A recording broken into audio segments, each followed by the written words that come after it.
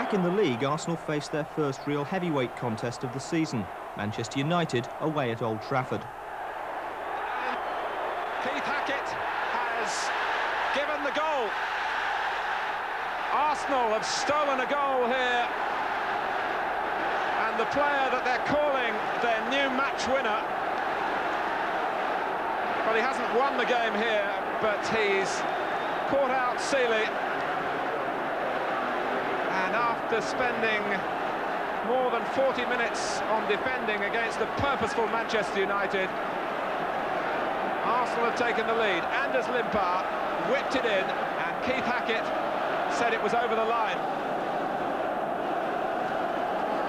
Unfortunately, it wasn't the finer points of Limpar's goal that would occupy next day's back pages, but the coarser aspects of the competitive spirit. In other words, the second half brawl.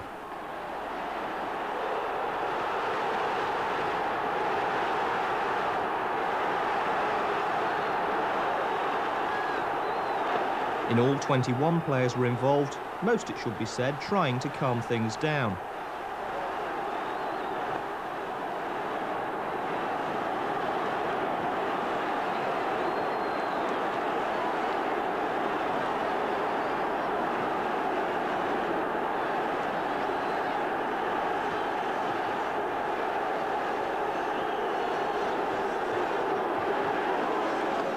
On top of bookings, Winterburn and Limpar were both to be fined 2 weeks' wages by the club.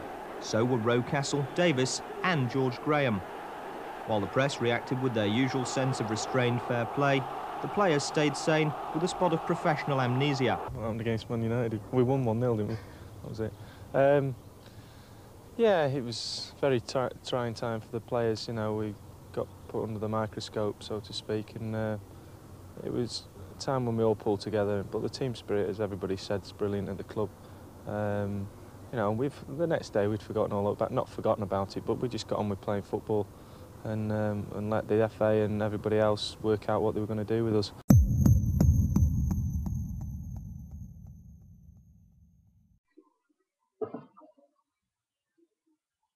Away is another.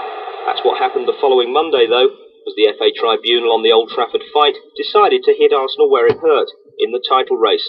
At London Colney, it was time for a team talk. Number two, it's the first opportunity I've had to talk to everybody after the tribunal decision. And the media are enjoying it. The majority of the media are enjoying it. Enjoying us getting all this stick, because normally nothing comes out of Highbury, right? And they're enjoying it. Again, lads, there's one way to handle it.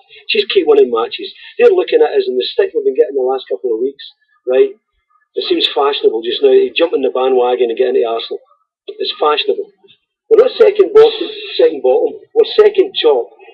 And that's what they're second. We're second top of the league. And it's the best Startle's had for over 40 years. So keep thinking football all the time. Okay? Think of football. You should all be proud of yourself and make sure we'll work hard individually and collectively. Right? We're all professional people. You've all got responsibilities to yourself and your families. And keep that in your mind at all times, right? Now, lads, if we stay together as a unit within the club, and even now, I'm trying to sort of get the crowd right with us. Now, we've got to get the fans on our side a lot more, like they do up north, especially at home. Right? We've got to get them, included in it, because I'm getting loads and hundreds of letters telling us, right, about how unfair it is that the media are jumping on top of the bandwagon. Why are we getting bad press? We've got to get the fans on our side. You know, you go up north, it's almost like a gold star. You go to places up there, and we've got to do the same with our fans. And I'll put them up, don't worry about that. But lads, we've got to watch our behaviour, I'm telling you right now. But that means we've still got to tackle, still got to close down, we've still got to challenge. It was one of many setbacks we had this year. Quite a big setback, 2 points being deducted. We were all a bit despondent when it happened. And we were 8 points behind it at one time. But yeah, we've all stuck together through these knockbacks and had the strength of character to come through them at the end. The United episode, it's not one we're all proud of, but these things happen in a competitive atmosphere, and I think we were very severely punished for it. And so was Southampton.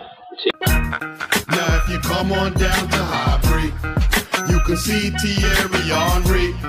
He is the best player you will ever see. Thierry Henry. Now if you come on down to Highbury,